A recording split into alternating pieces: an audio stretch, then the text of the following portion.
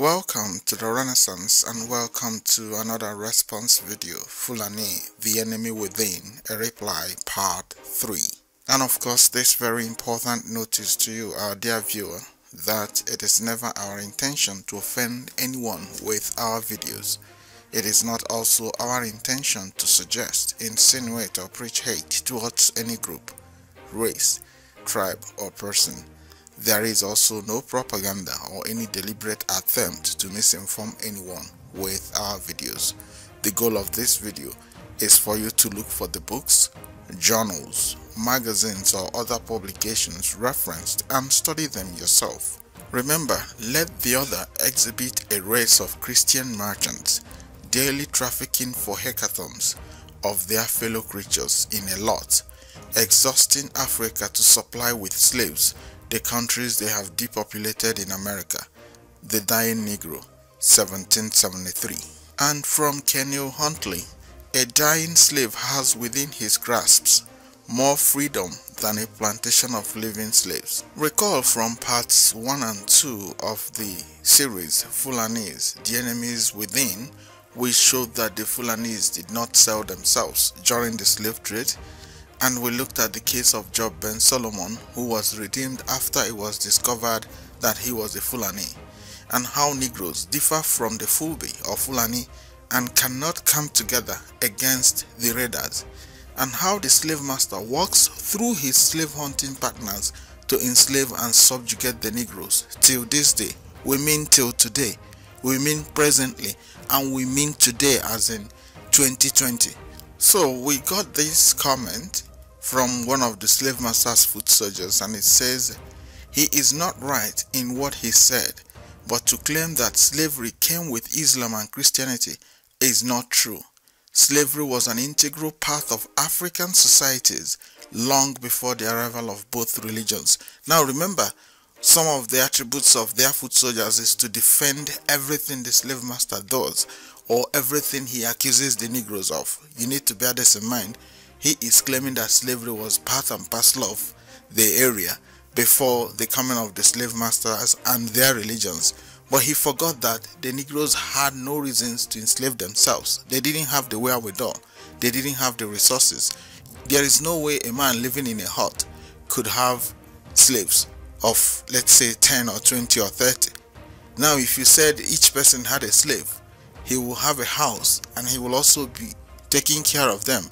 And remember, this was part of slave master's propaganda, and he has to propagate it through his foot soldiers. He also claimed that all the women were also slaves, which we all know is a lie, which we shall ultimately also prove to you.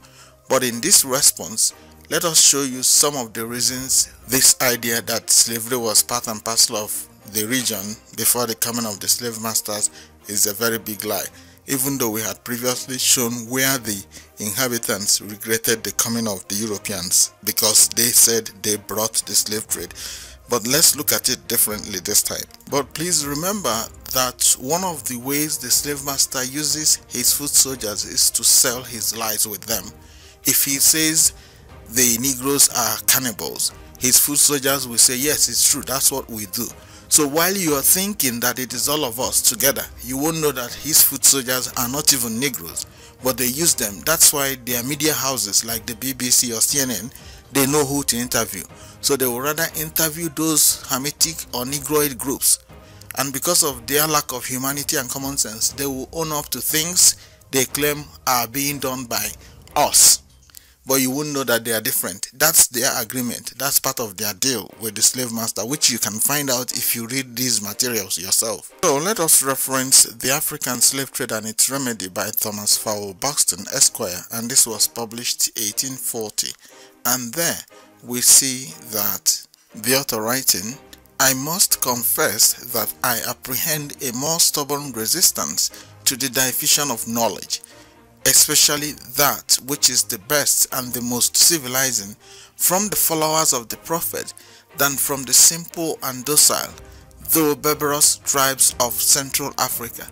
The important thing there to note is simple and docile, but he claims they are barbarous. Mohammedanism also gives the sanction of religion to the slave trade and even enjoins it as a mode of converting the heathen. That people are kafaring and do not say their prayers, the dogs, is sufficient reason for the true believers making war upon them and carrying them into slavery. Their prejudices are so deeply rooted that some missionaries do not hesitate to say they would rather deal with pagans than with Mohammedans. Now remember, what you call Islam today, they used to be called Mohammedans. So they wake up, they make changes to the name and all that. The whole thing is targeted at Negroes. And remember, if they were saying the truth, they would have allowed you to also preach your own side to them. It's usually a monologue. They come in with their own narrative, their lies and their belief and impose it on the Negroes. So as this user commented, if slavery was part and parcel of the area before they came, why would the religion be coming with what they had already? If they were genuinely coming for something other than slave trade and slavery, which they brought. You may say this does not prove it because of date and timing and sequence of events, but let's just move forward. It will get clearer. Let us reference Barlow's Monthly Magazine, volume 76, from July to December 1892, and it was published 1892. And there we see up the Benue River. Benue is a big river in what is called Nigeria today. We don't know where it terminates or where it started, but our interest is for you to see and understand where it is happening. And it says, during the winter of 1889, Major Claude M. MacDonald made a very interesting journey by steamboat far up the Benue branch of the Niger River. And now that we have a little background of where it's happening, we see further down where it says, the country around here was at one time the great cotton market of this part of the Niger Basin. It is now almost uninhabited west. The Mohammedans, having desolated it during their slave raids, they have tried to cross the river at this point and carried their raids into the Bassa country, but the people, supported by the Niger Company and with the wide river before them, have effectually held the Mohammedans in check. So do you still have doubts that it was the Mohammedans? Because if it wasn't, the place would have been desolated before the Mohammedans came. So you see that it was them. But when they change their name or their identity, you will think there is anything different. It's the same group. They just need to change their name. They say it's now Islam, but they're still them doing it. They did it back then. They are still doing it till today, until tomorrow morning. And going further, it tells us that at Loco, MacDonald met one of the much talked of Fulbe emirs. Now remember, Fulbe is Fulani. If you go to Nigeria, in fact the West African sub-region including Cameroon today, you will see that it's still the same Fulanis that are the emirs. They rule everywhere. They are the president of Nigeria. They own the Fulani herdsmen. And from the statement and the way it's written, you see that it says, met one of the much talked of Fulbe emirs. That means they have been much talked of. And the only reason they could have been talked about this way is either because of their slave raiding escapades. Remember, the statement is the much talked of. There is no other thing they could have been talked about at that time. But if you still are in doubt, let's just move forward. And here is what the emir had to say when he came to meet with the Queen's envoy. And he said, he and his people were not tillers of the soil. They did not dig the ground, neither did they batter ivory or palm oil like the merchants from Kano and the north, and like the white men. No, they were fighting people. They fought the pagans and made slaves of them. He had to send a tribute of 200 slaves to his master, the Sultan of Sokoto, and he had great difficulty in getting them. So our interest here is for you to see what he said about his people, and above all, that they fought the pagans and made slaves of them. Do you need anything further to show you that they brought the slave trade, both religions? And going further, it says, now as MacDonald was all powerful, could he not by authority of his queen make the white traders sell him rifles and cartridges so that he might raid the tribes on the other side of the river and thus get what he wanted? Of course, this would be used only against the pagans and not against the white men. Now remember, the Negroes were supposedly the main pagans, whereas they were the true worshippers of the Most High. Sometimes you hear the so-called Hebrew Israelites claiming that they were the chosen people without knowing that they have been given the golden calf. So today they are running after the slave masters' deities, not what their forefathers communed with, because prayer is for a slave. It's only a slave that you teach how to talk to your father. If you notice, those religions make slaves of the Negroes because they don't go to the Almighty Creator of heaven and earth, who their forefathers called, or at least directly. But instead, you notice that they have to latch on to either what the slave hunters of the Arabs or the Europeans gave them as a golden calf, which they think is the real thing, even when it doesn't work, does not protect them, and it does not give them anything that you can point at to say this is what they have derived or they have gained from their loyalty to the slave masters' deities. Let us also reference Objections to the Abolition of the Slave Trade with answers to which are prefixed, and this was by Reverend James Ramsay, and it was published 1788. And there we see something that should give us an idea of why their concept of they being slaves in Africa before the coming of these religions is a lie. And here it tells us that part of the objections they had at that time as to why the slave trade should not be stopped was that the slaves were the children of women kept for breeding slaves. Now remember, they brought a lot of lies to justify their actions, which is what they did today. If you notice how this person is telling us that slave trade was part and parcel of the area before the coming of these religions, he is just doing it to defend the religions, not that he is being realistic or he researched it. So now you see what they are telling us here, that part of why they shouldn't stop the slave trade at that time, these are the objections, was that there were some women kept specifically to produce slaves. Now if you know the gestation period of man based on the Gregorian calendar, we'll say it's 9 months. That's like a year. Now after that year, it takes a few months at least to assume, but without conceding that they are saying the truth, for the baby to start walking. We give it another year. So please, we want you to consider how long it takes before the baby can be old enough to be sold as a slave. That's one side. And again, remember, at that time there is no type of lie they didn't tell against the Negroes, the same way they are doing till today. And because the Negroes lack any idea of racial affinity, they don't know who is their brother, and that's why they don't understand. Their foot soldiers are used to claim that those lies are true. So if they say, do you sacrifice humans, their foot soldiers will say, yes, we do. So you will be thinking you are the same with them. You won't know that they discussed it at the background, behind the scenes, and came out to tell you that, because the Negroes will think they are the same with the others. And the author of this book replied to say, then they would be sold when children, but the slave cargoes consist of all ages of both sexes, which have been kidnapped or enslaved in wars made on purpose to accommodate the dealers in this horrid traffic.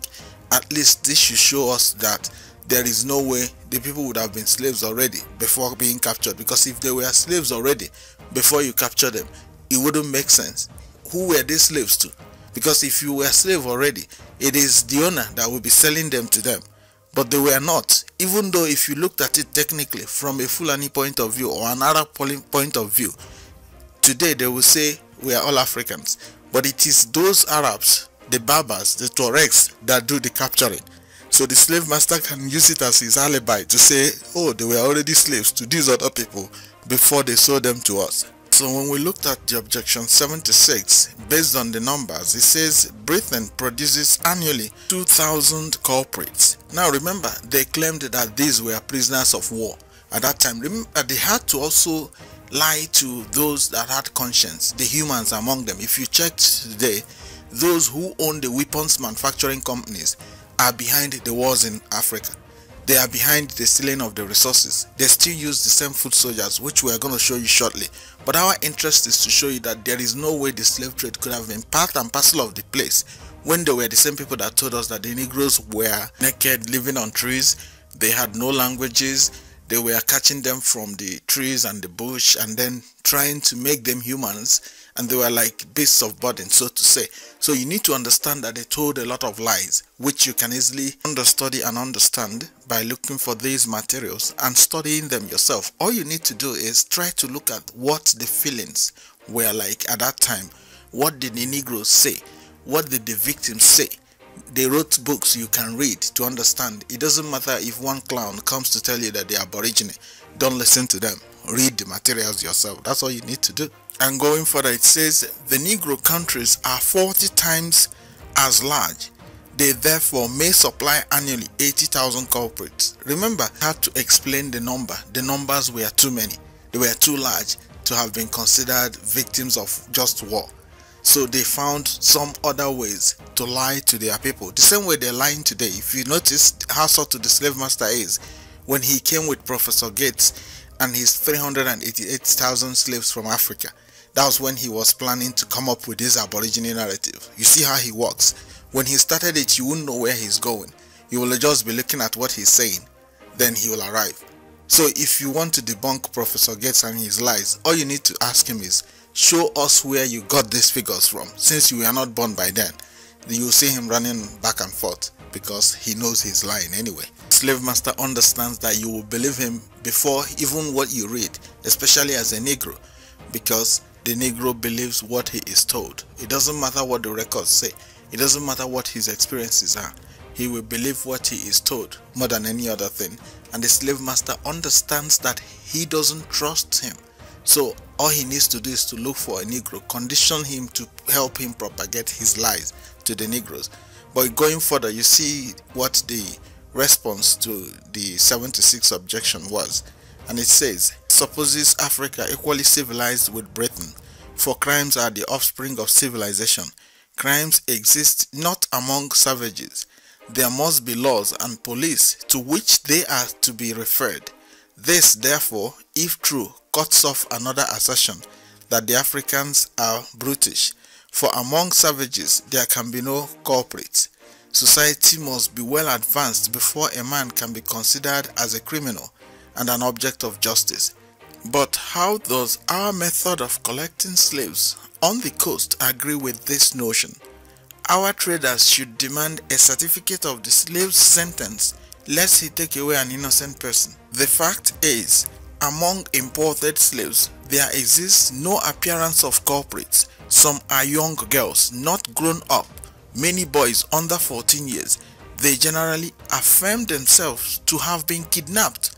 If criminals, some of their old practices would now and then break out, but they are quiet, inoffensive people, guilty only of brooding over their unhappy state, or of stealing from a niggardly master to keep themselves from dying of hunger.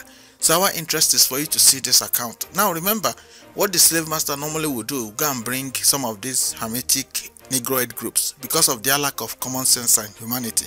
They will come and say, we did it. Some of them will own up to doing it. The police in Nigeria still does it till today. They can go and catch somebody and they choreograph a crime. That's to help him on his target. Let's say if the target is the southeast or south-south, he will catch somebody from there to show that the police is working. Remember, the military, the army, the police, they were all instruments of the slave trade. We don't want to go into that for now. We shall prove it to you, but at least you see from what this man is writing, it tells you that the Negroes at that time did not have police or army. So how could they have enslaved others without that? You need that to be able to enforce slavery on anybody. Let us also remember that the Negroes were not considered human at that time, and both religions considered them something subhuman, and that they were bringing their religions to civilize them. We need to bear this in mind. So let us then reference Cardinal Lavigerie and the African slave trade, and it was edited by Richard F. Clarke and published 1889. There we see, but I cannot resist saying today that of the errors so fatal to Africa, the saddest is that which teaches, with Islam, that humanity is made up of two distinct races. One, that of the believers, destined to command. The other, that of the cursed, as they styled them, destined to serve. Now, in the latter, they consider the Negroes to constitute the lowest grade, namely that on a par with cattle. So if they were the same people, will you consider your brother on a par with cattle? If that makes sense to you, Please put it in the comment section. And to better understand it, remember that the so-called African Americans are being told that Islam is a religion for Africans and for black people, and how it was the Christians that sold them, without telling them that it was actually the Muslims that did the capturing and of course sold to the Christians. They still work together till tomorrow morning, which we shall prove to you. At least if you want to understand it further, look at Biafra, look at Ambazonia. And going further, it says, the Negro in their estimation is, as Leo the 13th forcibly says, a beast destined for the yoke. So what more do you need to understand that it was these religions that brought it? There is no way one religion that was your original way of life, or religion, if we assume that the Negro way of life was akin to religion, because religion is actually an attempt by man to enslave man, or at best colonize man. And we remember that all their accusations against the Negroes were human sacrifices, which we have proven to be a lie. Going further, it says, having reached by their conquests the heart of a continent peopled by Negroes, the Muslims have therefore betaken themselves to the work, which is justified by their doctrines. So now, they will rather try to tell you that this is propaganda or anything. One simple way to see the reality yourself is to look at the fact that things like Fulani herdsmen, Boko Haram, they are using weapons made by the Christians and Jews because they can't manufacture those things themselves, and they are killing other people. So if they were not working together, why do you think the BBC, the VOA and Al Jazeera do not report those things? Why do you think the same way the Nigerian media banned the media from reporting the killings is the same way the BBC, VOA and CNN and all those Western media are doing the same? Why do you think they are doing it if they were not still working together? You see further that their doctrines justify their actions, and it says, the Muslims have therefore betaken themselves to the work, which is justified by their doctrines. By degrees, slave trading bands formed by them have advanced into the interior, coming from Morocco, from the country of the Tuaregs, from Tunis towards Timbuktu and the countries which surround the Niger, from Egypt and Zanzibar towards the region of the lakes and even beyond the Upper Congo, and almost to the frontiers of the British possessions and of the Cape Colonies. Everywhere they prosecute the same impious hunts which feed their commerce. So what more do you need to know that that's what those things are for? Remember, the Negroes are a unique group. So wherever they go, wherever they find them, they capture them. If you doubt what we're saying, you might be looking at things like Boko Haram, Fulani herdsmen in Nigeria. That's exactly how they were doing it. If you notice, the army, which was a slave hunting militia, does not fight the herdsmen, does not fight Boko Haram technically, but it's busy fighting where they think the Negroes are. That should tell you what they could have done by then. You don't need a fortune teller to decipher this. So you see that while they pretend in the north to be against Boko Haram, they go to the National Assembly and talk about going to train them abroad, those that they claim repent. And now remember, the repentance is based on their terms. So they can gather any number of people and tell you tomorrow that these people have repented. If you doubt what we're saying, they say they are releasing repented Boko Haram. If you're a so-called African American that is following any of the things going on there, go and ask them to give you one of those people for you to train as your own charity and see if they will agree. You will see they won't agree. But if you make the mistake of going there physically to ask for it, they might kill you, so that you don't think it's a simple thing to work with these people.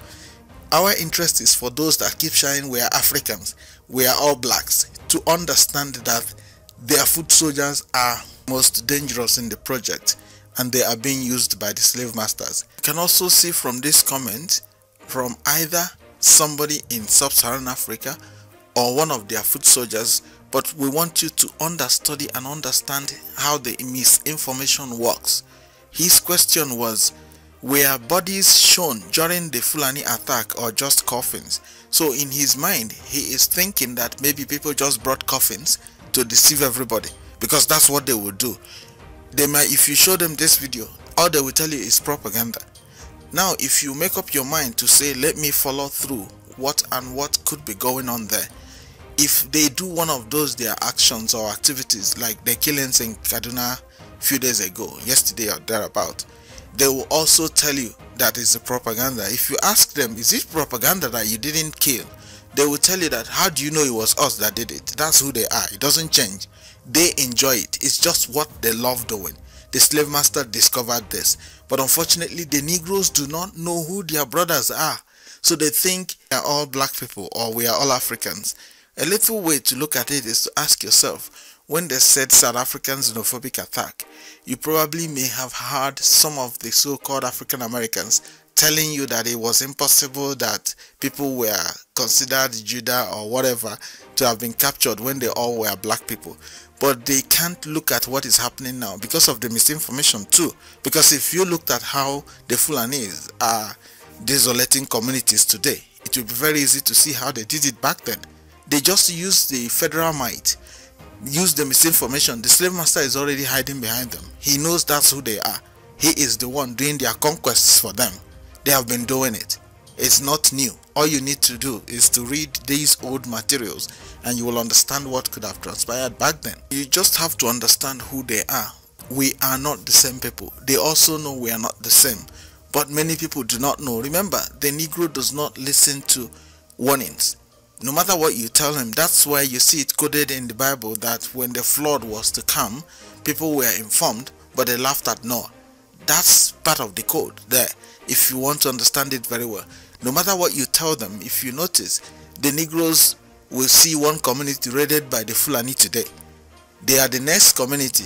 But if you go and tell them, they will be looking at you as if you are talking garbage. If you were to follow the agitation for Biafra, follow the agitation for Amazonia, you will see the same thing. They will be defending the slave masters. They will be defending the killings, even though it will get to their turn. But that's who they are, which we shall show you in a subsequent video. But our interest is for you to see how these things happened at that time, and you see again from one of their foot soldiers how they reason and how the slave master uses them. Remember, part of the reasons they do is to claim that we are all the same. Now ask yourself, if you were all the same, let's say in a place like Nigeria, in Biafra and Amazonia, how come mentioning Biafra, mentioning Amazonia, talking of self-determination attracts killing by people who claim to be your brothers? That's one little question you must ask.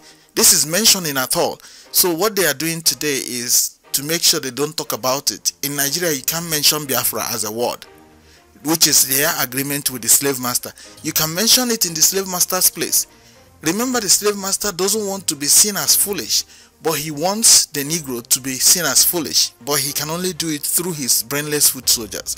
You need to ask yourself this basic question. Remember, if the so-called African Americans, for example, had any sense of racial affinity, understood that the Negroes were different from the blacks and the Africans and all the groups that are there, one thing they would have done very perfectly would be if the slave master and his foot soldiers, be it in Biafra and Amazonia and in Nigeria and in Cameroon, connive not to report on Biafra, be it the CNN, Al Jazeera, VOA, Deutsche Welle and all of them, the Negroes that own media will be reporting on it, make information, research about it. But instead, they will take sides with the slave masters. You will hear some of them say, oh no, we prefer a united Nigeria, without knowing that those people the slave master wants you to stay with were the slave hunters of old. So here you see from one of the foot soldiers, the same person that said the slavery was part and parcel of the area before the religions came. Now permit us to ask him, if the Muslims were capturing the Negroes to be used in their harems and to be used as soldiers, and the Europeans were doing the same, to be used as soldiers and to be used in their plantations, can he tell us what the Negroes were using their own slaves for? Remember, there is no way the Negro could have enslaved themselves. It's impossible. One simple way to look at it is, if a child turns 10 or 11, for example, let's say there are no schools, what does he do? Does he just stay at home every day, not doing anything? How do they feed? But what happened was that the Negroes were in a near paradise, which the rest of the world did not quite understand and did not like. And the Negro spirituality was amazing, which is subject of a different video anyway. But our interest is for you to see how the foot soldiers reason. So you see, the same person is telling us here that, have you ever considered the fact that the first leader of the Nigerian slave army was Ramsay? Was he not an Igbo? So you see how they reason. Now let's show you how faulty this is. So that's how they will go tell the slave master. The slave master knows their understanding is not in depth, their understanding is not correct, but he will leverage on it. So when you talk, he will say, yes, you people did it. You see, you people agreed you did it. So he will go and bring them to come and say, yes, they did it. So let's show you how faulty this his view that Ramsay was the first leader of the Nigerian slave army. So here is the man he is talking about. He was born in 1924. So he claimed he was the first or head of the army, which we know is a lie. But again, when they say it, if you are not an insider, if you cannot research, you won't understand where they are going. They do it deliberately. The slave master knows that's how they reason anyway. But we're going to show you what he was doing. So now, somebody that was born in 1924, murdered in 1966, he claims he was the head of the army. But let's show you the army he claims he was the first head of when it was created. So here you see the Nigerian army turned 150 years in 2013, which should tell us that it was established in 1863. Remember, it was established from the slave hunting militia when they lost the American market after the Emancipation Proclamation of 1863. So they lost that market, which was a big chunk of where they made their profits from. So they couldn't export slaves anymore. So of course they rebranded the slave hunting militia to what they called army. That's how they came about, the Nigerian army. Otherwise, the Negroes had nothing like police or army, and they were crime free. We shall look at that in a subsequent video, but our interest is for you to see how they work. So now, how can a man who was born in 1924 be the first head of an army that was established in 1863? So you see how their brains work. So the slave master uses them to propagate his lies, knowing that they won't be able to catch his lies. If you notice how he came about with Professor Gates and 388,000, and you see videos of Professor Gates looking at things like documents, their interest here is to make it look like the slaves walked up, went into a slave ship and found themselves in the plantations. They don't want to even tell you the fact that the people fought. Many committed suicide, many died at that time. All these issues you are looking at today were coming from there, and that's what they are still doing till tomorrow morning. That's why the army does not go to fight Fulani herdsmen. It does not fight Boko Haram technically. It just uses them to kill innocent Negroes. That's what they are doing, which we shall show you, prove it to you. We don't need you to believe us. We just need to show you where it is written, and then you can take it from there. So normally, one of the things they do very well is if there is a story about, let's say, an individual who fought against the slave trade or something, in order to cover that path, they will either attribute him to another achievement different from the one he knows. If you notice, the Aborigine wannabe is like the Nkanowe. You notice that he is denying things like Nathona, even Harriet Tubman. He will ultimately deny everything that is heroic about Negroes. That's how it operates. The slave master is a subtle beast. So that's why he's doing it. If you were to ask, even if he claimed he was Aborigine, if he wasn't being teleguided and remote controlled by the slave masters, he would have limited his narrative to slavery and allowed it to be that, okay, they were enslaved in their own land. We can say, okay, that's genuinely ignorant of him, but that's what he wants to achieve. But you notice how he's denying all the things that are heroic about Negroes. So let us quickly reference Through Unknown Nigeria by John R. Raphael, and this was published in 1907, and there it tells us about a man called Frederick Lugard, and our interest in Lugard was how he fought against the slave trade. Now remember, in order to cover that path, they now claimed that Lugard was the one who created Nigeria. So if you ask anybody, be it Biafrans or any Nigerian at all, they will tell you that Nigeria was created by Lugard, whereas it wasn't him. But in order to take away that part, the fact that he fought the slave hunters, they now attributed the creation of Nigeria to him.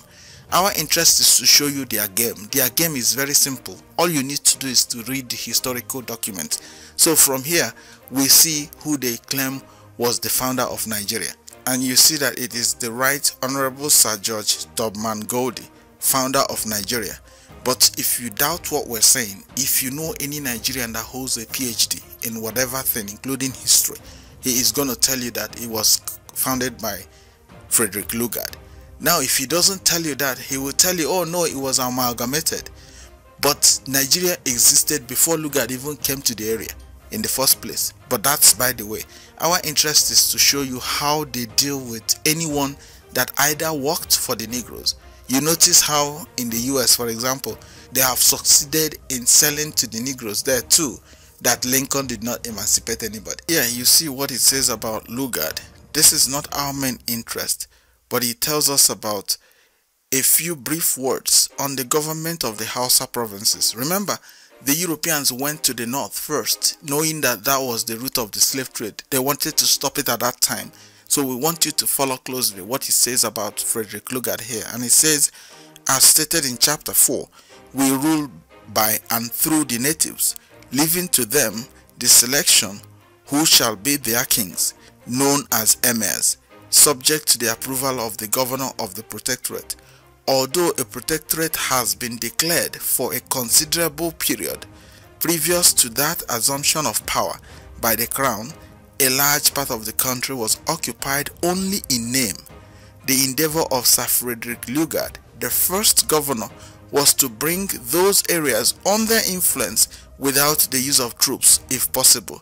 No civilian could be more a man of peace than this ex-soldier.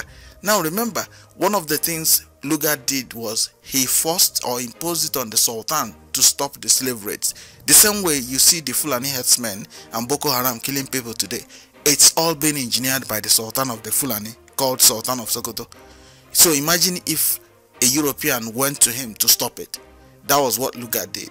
But instead of talking about that portion, they now said Lugard created Nigeria, so as to divert everyone's attention from the real and actual thing that Lugard did. His wife recorded it. His book also contains the same thing. Other accounts recorded it, but they chose to leave that part because they don't want the Negroes to even know who was behind their hunt, raid and capture.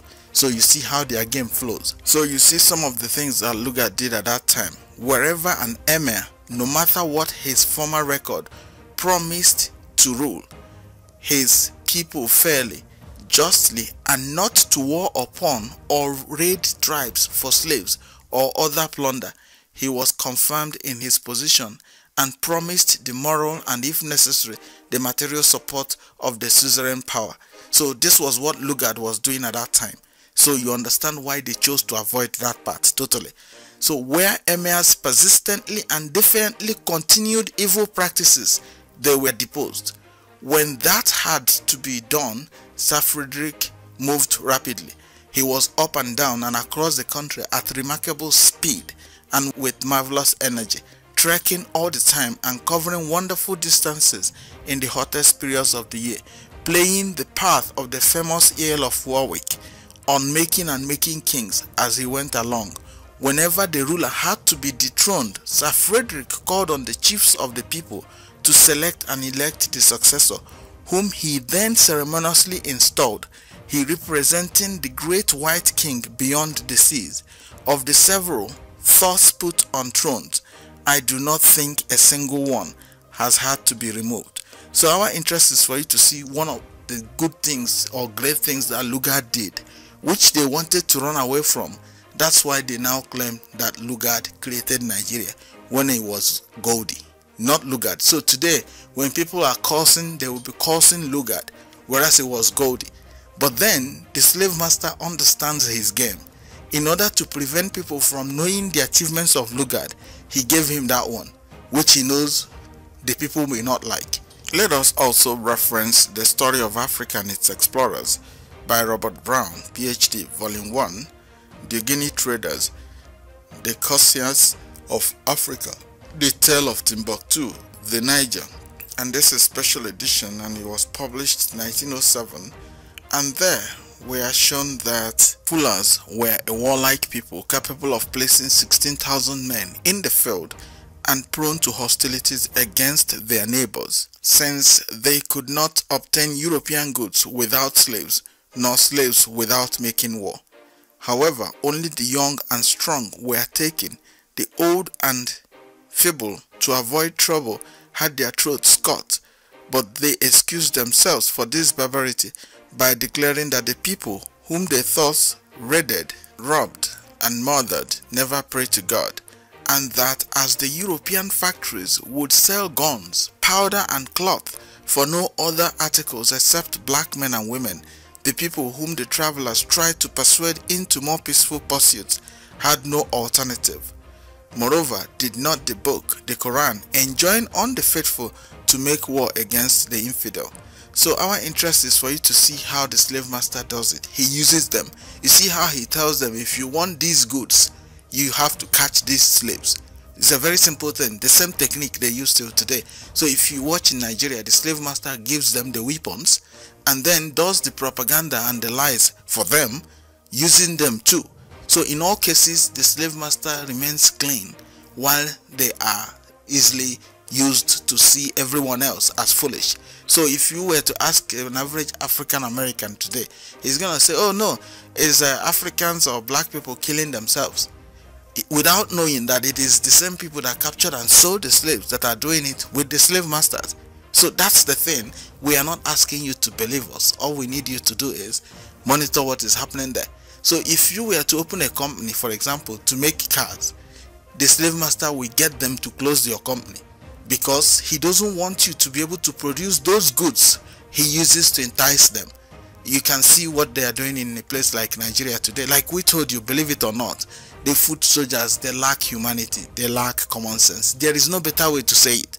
All you need to do is to identify who and who were Negroes, and you will see their activities today will prove it to you beyond any reasonable doubts that they lack humanity and common sense. Also, let us reference Molding Geography Volume 2 by Pinkerton John, and this was published 1802. And there we are shown that these Fulani, it is said, can bring into the field not less than 16,000 cavalry, and being surrounded by 24 pagan nations or tribes, these Mohammedans never hesitate to make war for the sake of procuring slaves. To the west of these Fulani in the is the English settlement of Sierra Leone, formed in 1787 for the benevolent purpose of promoting African civilization. And you notice there is an asterisk on the civilization on top, and the footnote says, this benign colony has been recently attacked by the savages, a proof that conquest alone can civilize Africa. By the Treaty of 1783, the river of Senegal and its dependencies were left in the possession of the French, who had extended their factories about 500 miles from the shore. But our interest is for you to see how they play their game. Now remember, they brought some freed Negroes back to a place where people were already living. Now, instead of either sending them back to where they were supposed to be from, they knew where anyway, but at least they may have been destroyed, they now sent them to Sierra Leone. And one thing you have to remember is that at that time, the people were seeing anybody coming from elsewhere as an invader, possible somebody coming to spy them out for slave hunting. So they will attack them normally.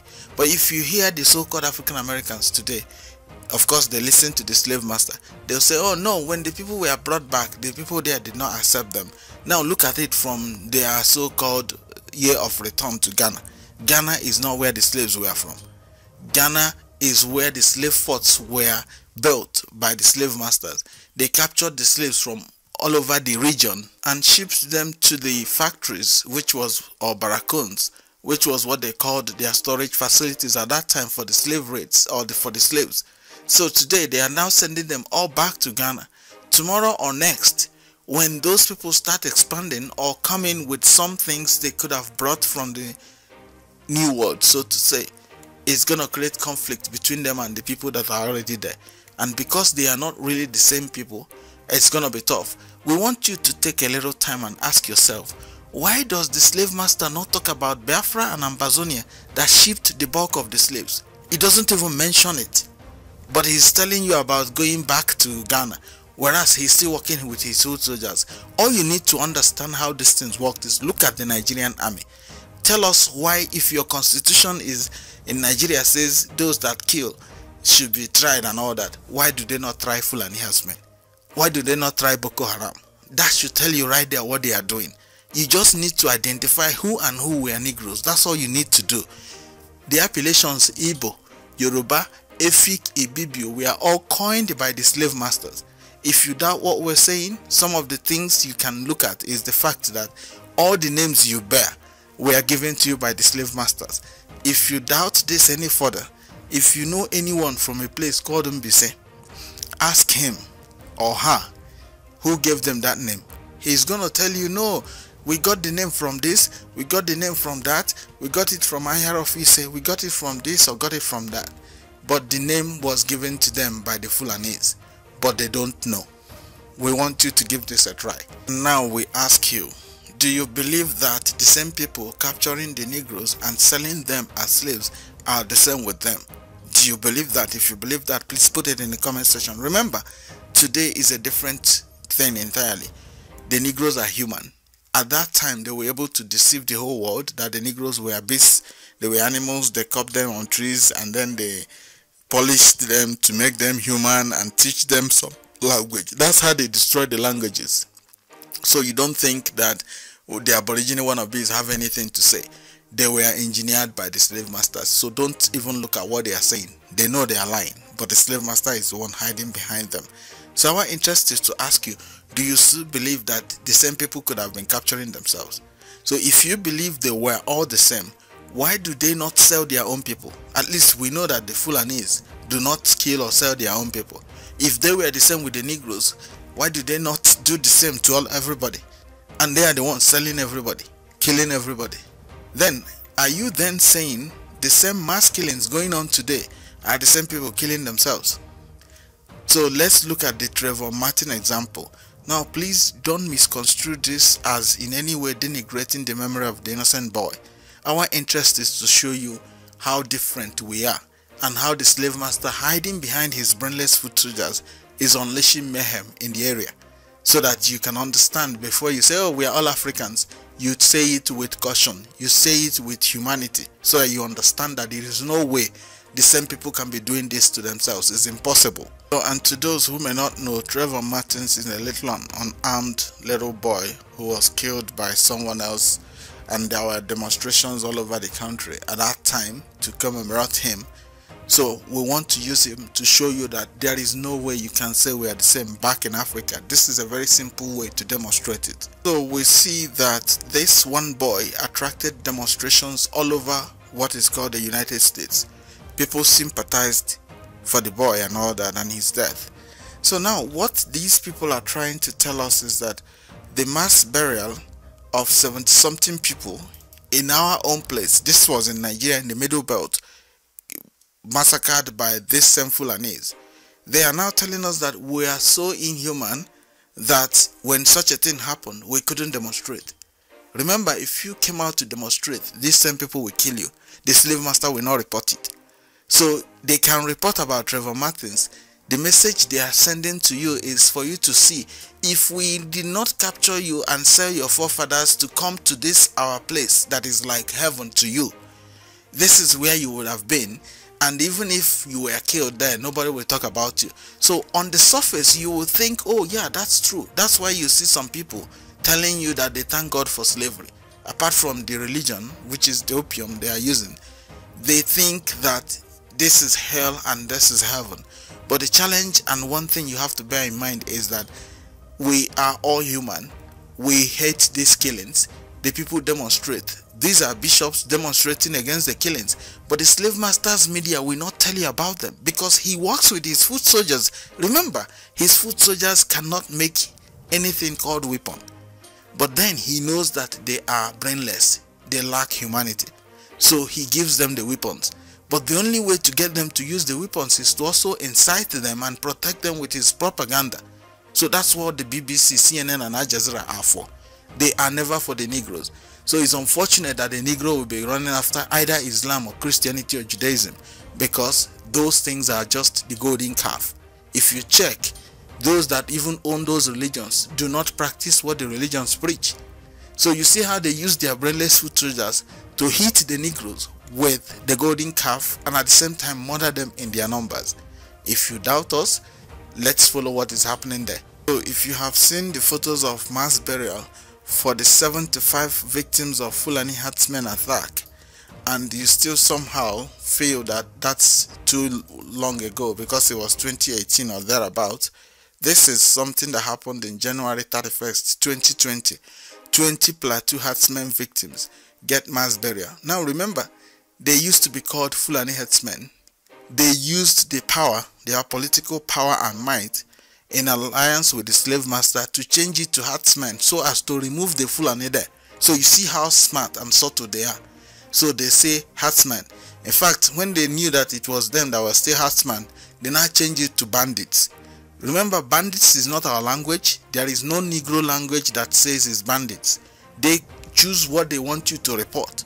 So you see, when the slave master conforms, he doesn't conform because he is being human. He conforms because he knows the games they are playing together. This is not something we want you to believe us. We want you to look at it yourself. You will see their game. It's very simple to see. Now you are telling us that you in the Americas could demonstrate about one boy, a little boy, innocently murdered by some wicked dude. And then we don't complain when 20 of us are murdered there. If you think we are all just that stupid, then you have not looked at history. The reason is, if you come out to demonstrate, the slave hunters will massacre you. The slave master will not report it. That's why they control the media. You may also notice that the slave master concocts lies for them because, like we told you, believe it or not, they lack humanity, they lack common sense. So the slave master will look for a lie to tell on their behalf. But then he will tell it in such a way that even if you decode it, it will make him look stupid. It will only make his foot soldiers look stupid. But because of their lack of humanity and common sense, they won't even know when they are being made to look stupid. That's the thing. So here it tells us that Nigeria's conflict is a result of environmental devastation across West Africa. That's what the slave master is telling us. Now, if you check it very well, this shows you that whoever is behind the crisis lacks common sense, because the only thing they would have needed is simple irrigation. That's as simple as can be. But because the slave master is using them to subjugate and enslave the Negroes, he chooses this lie to tell. So you see a little of this article. It says Nigeria is experiencing a major conflict between nomadic herdsmen and indigenous farmers. In 2016, the conflict led to the death of 2,500 people, displaced 62,000 others, and led to the loss of 13.7 billion in revenue. In January 2018 alone, the conflict claimed the lives of 168 people. Our interest is to ask you, you think we are all that stupid that we don't care about human life, that we don't demonstrate the same way you demonstrated over Trevor Martins when they do these killings? We do, but the problem is the slave masters' foot soldiers, they are brutal, they are murderers. The Nigerian army, like we told you, remember, you can't come and kill an American. The army will probably protect them, or protect you, or protect anyone in those countries. But the reverse is the case, because the army was a slave hunting militia of the Fulani, so they understand how to use it against anybody. So if you were to do things they don't like, they will send the army against you. But the Fulani herdsmen can go and kill, massacre a community, the army will protect them. But the slave master won't tell you that. The slave master won't even report that it's Fulani herdsmen. He will tell you herdsmen or bandits. So on the surface, you'll be thinking, oh, these people are so foolish. That's how they sold us. You won't know that it is still their slave hunting partners doing the same thing they have been doing. So things like the BBC, the biggest propaganda media outfit on earth, they will go in, report in the local language and tell you all the lies, because they understand that the Negro listens to what he is being told. But we all know they are liars. Many people know the BBC is a fraudulent media outfit. But what can we do? The same way you are helpless wherever you are, that's how we are. It's not like we're all stupid. It's just that the slave masters, foot soldiers, they lack humanity. They lack common sense. And you can see how the Sultan himself put the same thing we are telling you, so that you don't think there's anything we are telling you you can't verify. He says North, that is northern Nigeria, that's the home of the Fulani jihadists. Those are the people killing people all over the place. He says North has everything except sense. Sultan Abubakar. So this is one thing the slave master knows about them, and he uses them effectively for that purpose. So that's why you see that there is nothing you can do there that the place can make progress. We reference again a history of the colonization of Africa by alien races, and it was by Sir Harry H. Johnston, and it was published 1899. And there again we see the attributes of the Negro that makes him a perfect slave. Our interest is for you to look out for these attributes in both the so-called African Americans, the so-called Negroes in Europe, in Asia, and of course in sub-Saharan Africa, where they are. You will see that they all behave alike. They can never come together. You will just see it. It's very simple to see. And first we see that the Negroid is the link between the Hamite and the Negro, resulting from intermarriage, while the Negro is the West African, pure and simple, whose blood has remained unadulterated by the foreigner. This classification is at first sight clear enough, but an element of confusion appears when we find Negroes described as sons of Ham. Remember, Negroes are not Hamites. And Mohammedans in general spoken of as Arabs. Practically, we have only to deal with Hamites, Negroes, and a cross between the two. The first and last holy Mohammedan, the Negro in the main pagan, though where he has been conquered, Mohammedan. So you see how they are trying to use the Hamites or the Arabs or whoever they can today to make the Negroes Muslims, because where they conquered the Negroes at that time, from paganism they called it, but that's the true worship of the Most High, which we shall show you. It's not even worship, it's commune. It's never prayer. You don't have to go pray to your father. Your father equips you with everything you needed to go back to school with. Do you have to keep begging him for something he had already given you? The answer will be no. So we'll show you how the slave master came with the idea of prayer. So you see people in churches or mosques today, every week and all that. We will explain to you. You will see where these are documented too. And you will also see where the acts and actions of the Most High are manifest in reality in the Negro society, whereas the slave master cannot do that. Going further, you see where it says, as to languages, the Hamites of this part of Africa have only two, Fula and Tibo. So you see the Fulas are Hamites. And then the Negroids, two, Hausa and Kanuri. While the Negroes speak a diversity of distinct languages and innumerable dialects. So at least you see that the Negroes are different, and a cross between the Negroes and Hamites produced the Negroids, or so to say. But our interest is for you to see the same thing we tell you about the Negroes in the New World and all that. The slave master knew who the Negroes were. They are very peaceful. If you took any of those other people, they will kill you. That's just it. That's the only reason. The Negroes are very peaceful. But the slave master's propaganda machinery, leveraging on his foot soldiers and their lack of humanity and common sense, made it look like the Negroes are barbaric. So when you see the massacres done by the Fulanis today, you will think it's the same people killing themselves. That's why he keeps saying African, African, which we all know is a lie. And we see that the Negro has no idea of racial affinity.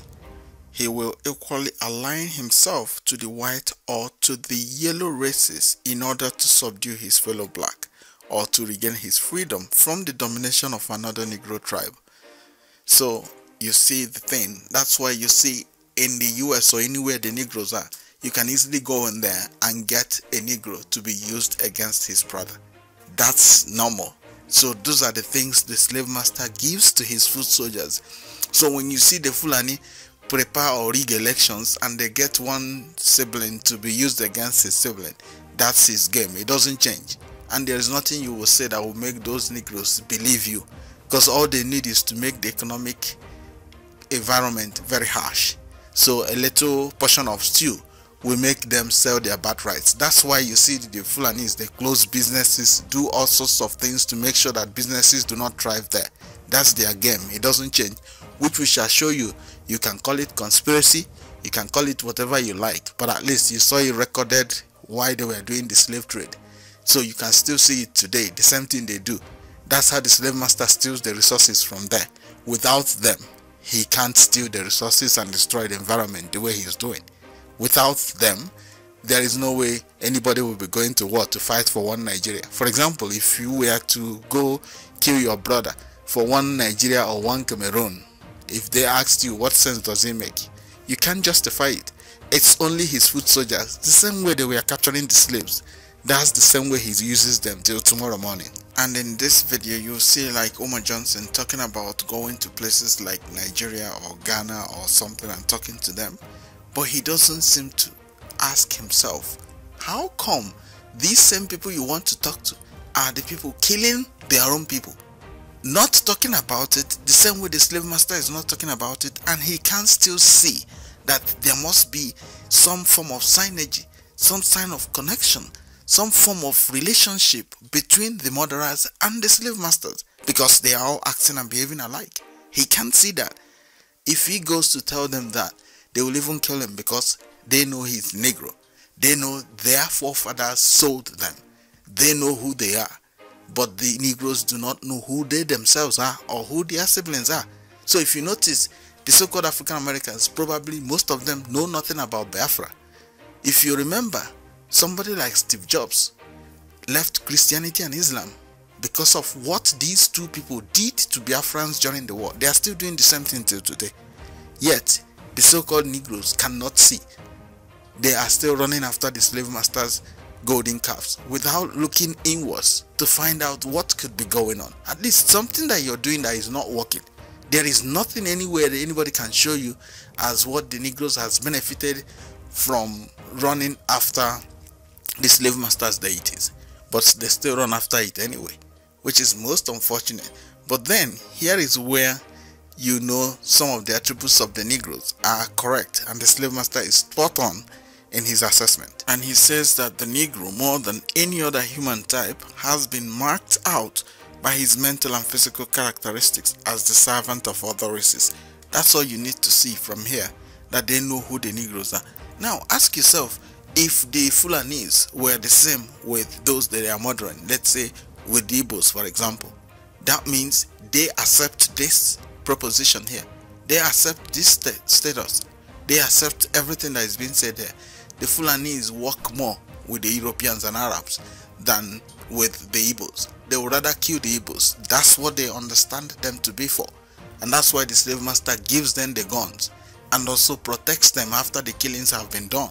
So that's why you see the killings going on and the medias are not reporting them. Unfortunately, the Negroes in the US, they lack any form of racial affinity. They don't understand what is going on, which is most unfortunate though. But then, our interest is further down where he says, but the Negro in general is a born slave. He gives us a list of those that they could not enslave. That's a polite way of telling you the Negroes are unique. If you think all the black people were the same, one simple question is, are you telling us that those killing others to take over their land are the same with them? If they were the same with them, they would have been in the same house.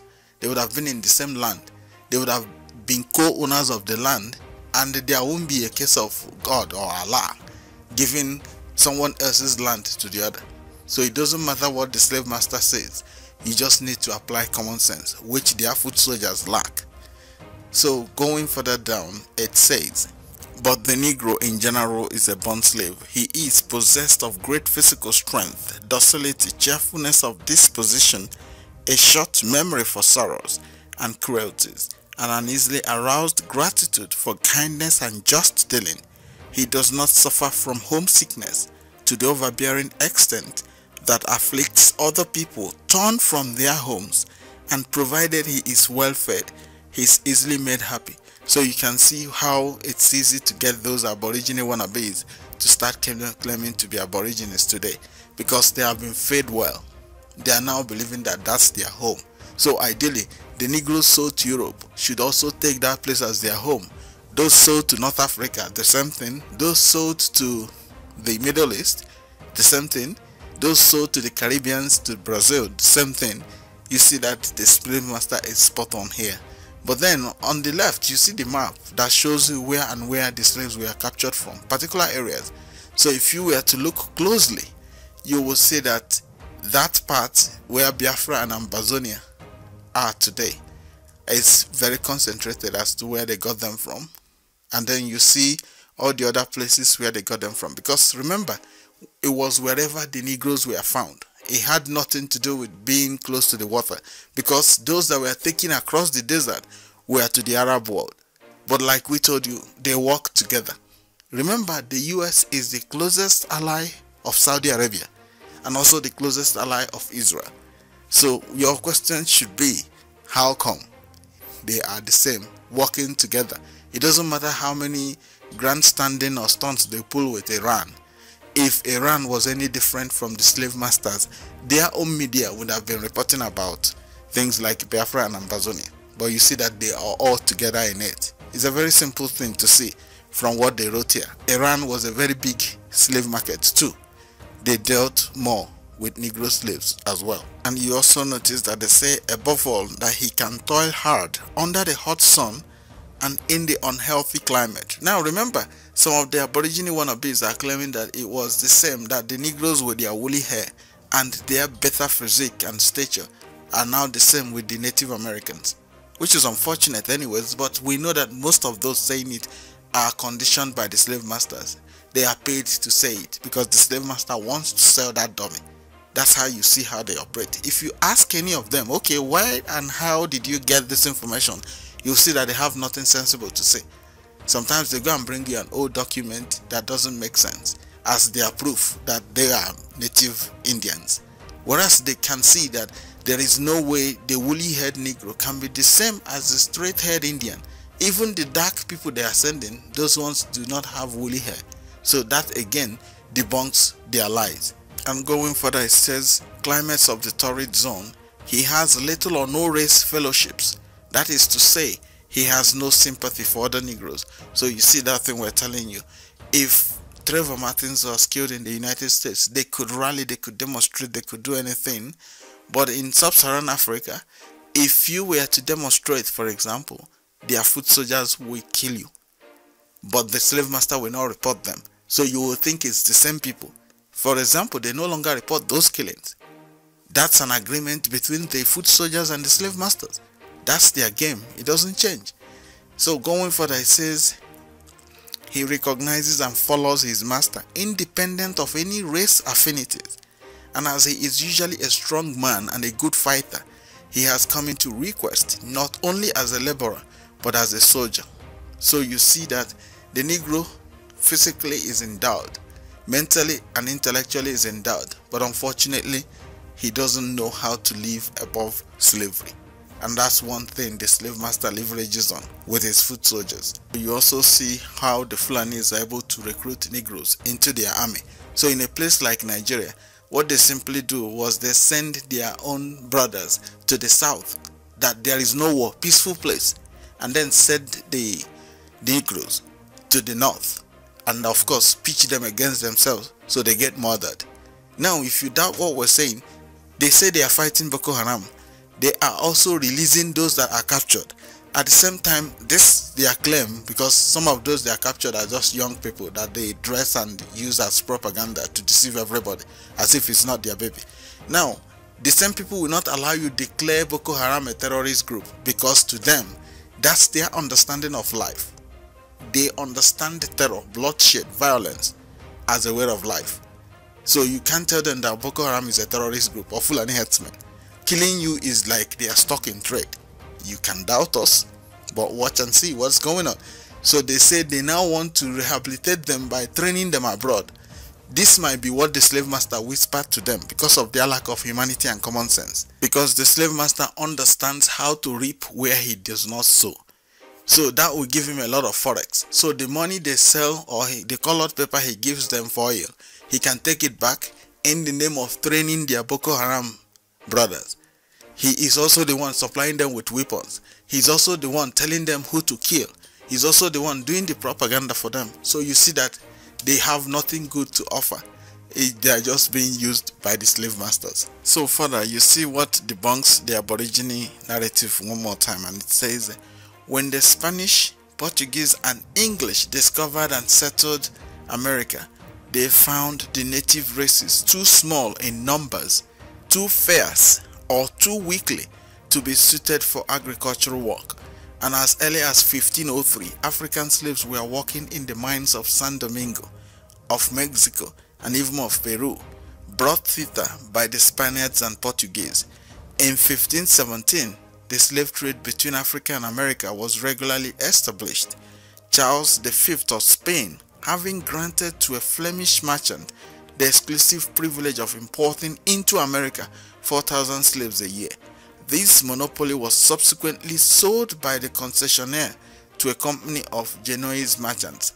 So, but today the Aborigine wannabe and a clown born yesterday is telling you that the Negroes are Aborigines. So you see the thing. That's why he has to lie. He has to lie about every other thing, because that's the only way his lie can be true or look like truth. Also, if you looked at this figure here, it says importing into America 4,000 slaves a year. This is for one company alone. If you were to multiply it by 400 years that the Indians or the so-called Hebrew Israelites claim was their year of return and all those lies they believe, you'll see that you have 1.6 million. That in itself debunks Professor Gates and his lie of 388,000, because they want to discount the figures and of course use this Aborigine narrative to now say it never happened. That's just their game. But if you were to just do basic arithmetic, you will see that Professor Gates is lying. Just like Dan and the Aborigine wannabes. They are just lying. So going further, you see where it says English adventurers who had first found their way out in Portuguese ships to investigate the spice trade soon determined to take up the traffic in Negro laborers for the plantations in America as being more profitable. Sir John Hawkins, one of the famous seamen of the Elizabethan era, in 1562 took over to the West Indies the first cargo of slaves transported under the British flag. But Sir John Hawkins, who afterwards adopted a demi-Moor in his proper color, bound with a cord as his crest, only made, I believe, one direct voyage to the coast of Guinea on his own account, and usually shipped his slaves to the Canary Islands, acting thus as a transport agent for the Spaniards. And you can at least notice that it says the voyage was to the coast of Guinea. Remember, at that time they did not call it African. African was to deceive everybody. That's why you see that so-called African Americans bear that name, and that prevents them from having any idea of where they could be from. You see some of them claiming to be from South Africa when the slave trade never got to South Africa, never got to places like Zimbabwe even. So you see how the slave masters' games work. Until you begin to look at these old records, you will not understand where he's going, and he's going to continue to have his way, unfortunately. But then, going further down, you see where it says about England. England had not been engaged largely in the slave trade until she commenced to possess Jamaica and other West Indian islands and to develop the tobacco plantations of Virginia. Then she almost outdid rival nations. Now, if you see the likes of Dan Calloway and other Aborigine wannabes, you can easily see who their sponsors are, because they have to find a way to now make it look like they didn't commit the crimes they committed because of the Negroes' short memory for sorrows. So you can see where they are heading to. But you see what it says further down. It says, the late Dr. Robert Brown, in his interesting work, The Story of Africa, computes that in a little more than a century, from 1680 to 1786, 2.13 million Negro slaves were imported into the English American colonies. Jamaica, in the course of 80 years, absorbing 610,000. So you see, but Professor Gates is telling you today that 388,000 were imported. So now you see that he is lying, but the slave master is hiding behind him. If you don't understand how this works, all you need to do is ask Professor Gates. So where did you get your figures? you will see that he will start stuttering or running around, because that's how they behave. They all behave alike. The foot soldiers, they behave alike. They know they are lying, but they keep lying anyway. Let us also reference the dual mandate in British Tropical Africa by the Right Honorable Sir F.D. Lugard, and this was published in 1922.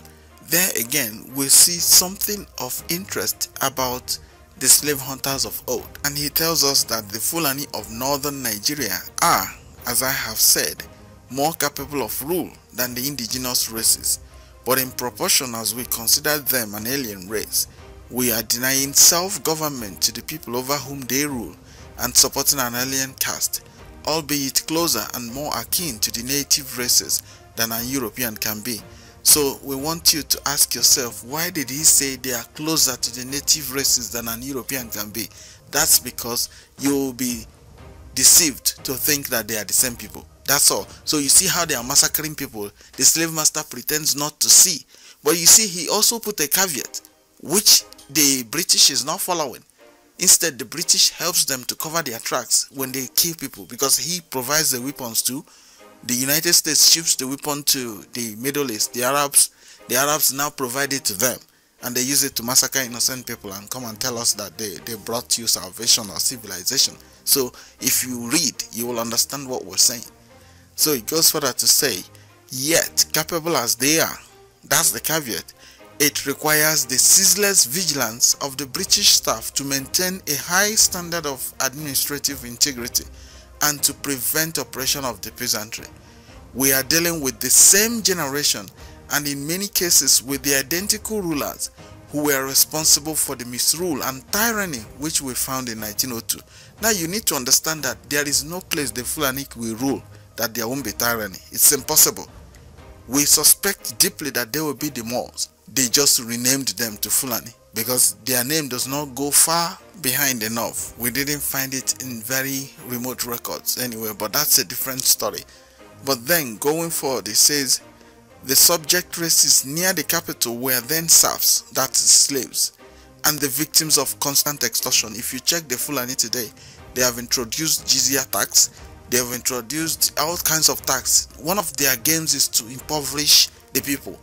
They make you so poor and hungry so that whatever they say will make it easy for you to sell your birthright for a portion of stew. That's their game. It doesn't change. That's where the slave master works hard to make sure he puts them there. For those who think Obama was anything good for the Negroes, he was the worst thing that happened to the Negro races. Believe it or not. So it goes further to say that those dwelling at a distance were raided for slaves. That's the same group he's talking about, and could not count their women, their cattle, or their crops their own. Punishments were most barbarous and included impalement, mutilation, and burying alive.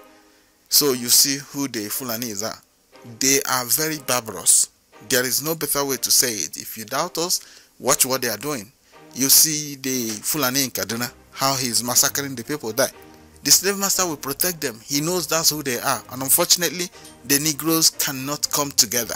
If you talk, the same people will say, no, why single them out? The people were killed the other place too. It's the same group. There is no better way to say it. That's the same thing they did during the slave trade. And if you doubt what we're saying, prove it wrong.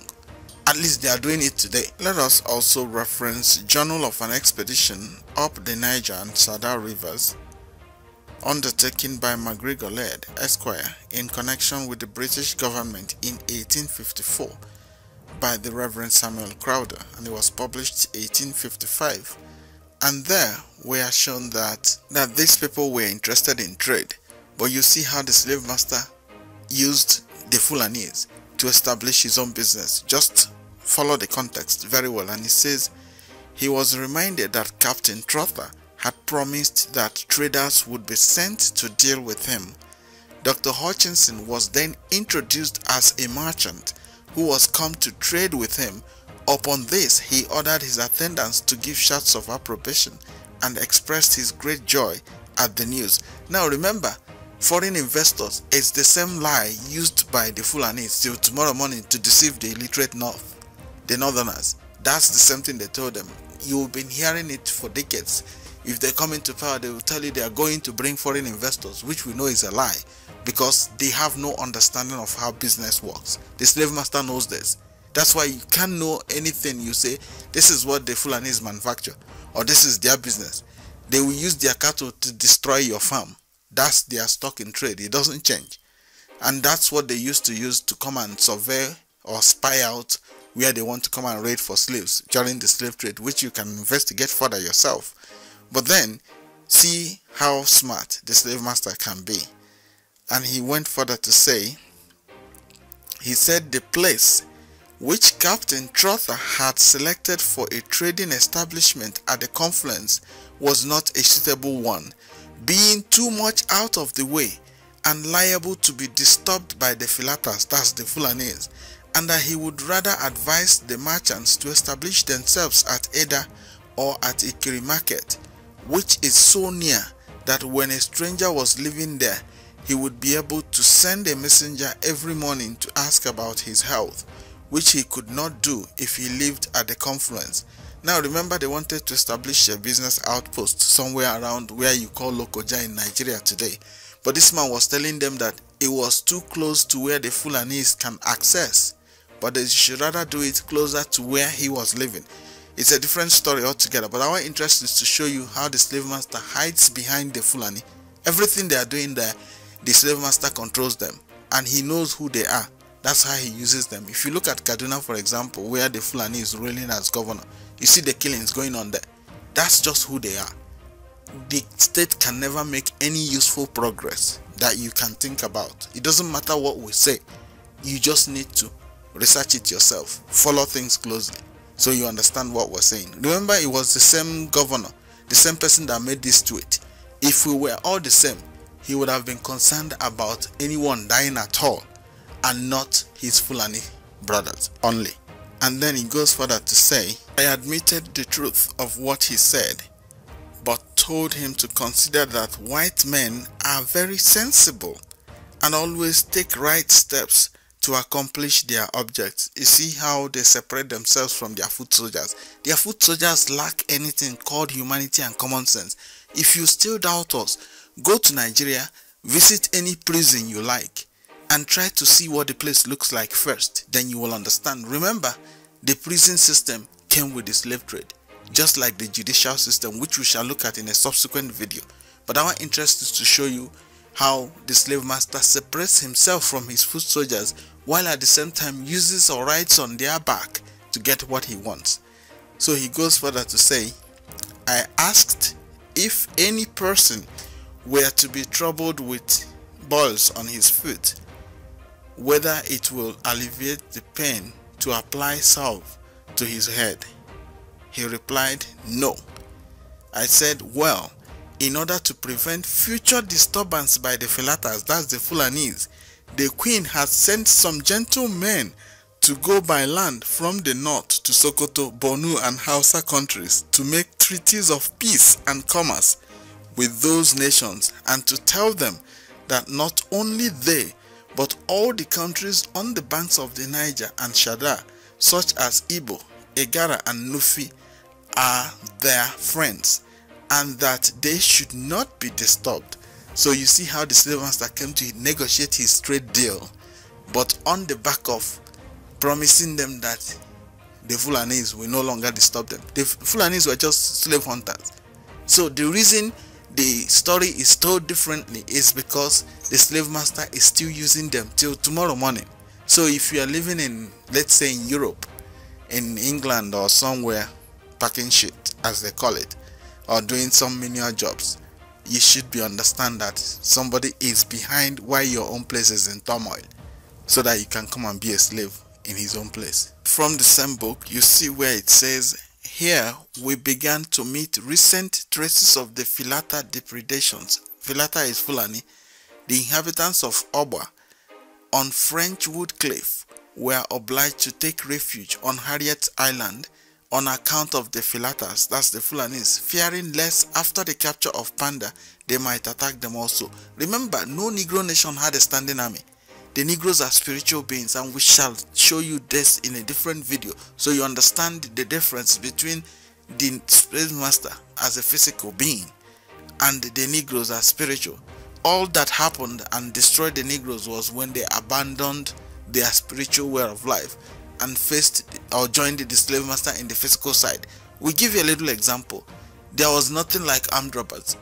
There was nothing like high walls and gates, physical. They just had something akin to the same thing you see in the Passover, where they said you touch the blood and the angel of death passes over you. They had something similar. They had things they will place somewhere and no thief were near there. If you notice today, the Fulani herdsmen are killing and murdering them because they don't understand what they have. They would rather go buy a gun instead of going to their priests, some of them that still remember what it used to be, to stop them. They would rather go buy a gun from the slave master, which is how the slave master makes his money. Hence he brought his golden calf. But that's the subject of a different video. But we'll see what it tells us further down here.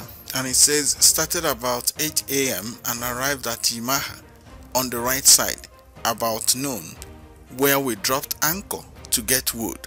Here again, the inhabitants have been obliged to quit their town and to take refuge on the opposite island, where they have built temporary sheds to escape the depredations of the Fulanis or Felatas, who, not content with the destruction of Panda and molestation of Toto, covet the poor and defenseless inhabitants of Oba and Yamaha in their avarice.